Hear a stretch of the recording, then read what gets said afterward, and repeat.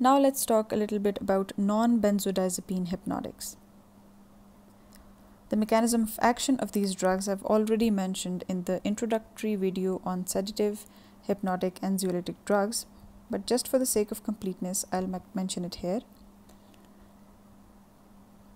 They basically act on the benzodiazepine receptor on the GABA A complex and mediate GABA action and facilitates it and increase chloride channel opening. The pharmacokinetics are simple. They are orally administered, have a short half-life with a rapid onset and metabolized by cytochrome P450. Now their only use is in insomnia, as I previously mentioned, that they basically act on the alpha-1 subunit of the GABA A complex, and that is responsible only for sleep.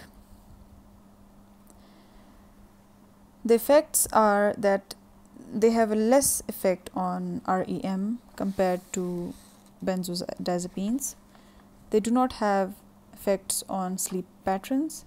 They produce nearly normal sleep like benzodiazepines, have minimal hangover effects like less daytime cognitive impairment and no rebound insomnia. They have no action on anxiety, I repeat again. No action on convulsions and no muscle relaxing property.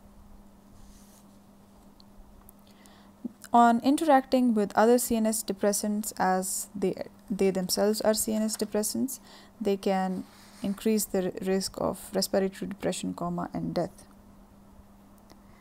For example, ethnon, opioids, TCAs, and antihistamines. Now, the drugs involved in the non-benzodiazepines, we'll discuss 4 of them. One is zolpidem. Next is zopiclone. Another one is zaleplon. And the last one is S-zopiclone. Now, zolpidem is used for the short-term treatment of insomnia, and so are zopiclone and zaleplon.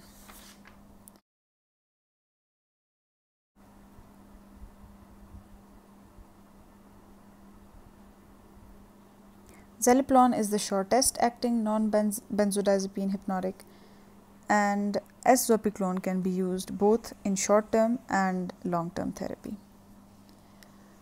Now, zopiclone has some side effects, which are headache, drowsiness, GI disturbances, and a metallic taste in the mouth. All of the others have the same CNS depressing effects. Now, in case of toxicity, non-benzodiazepines can be antagonized by flumazenil because we can see that they attach to the benzodiazepine receptors.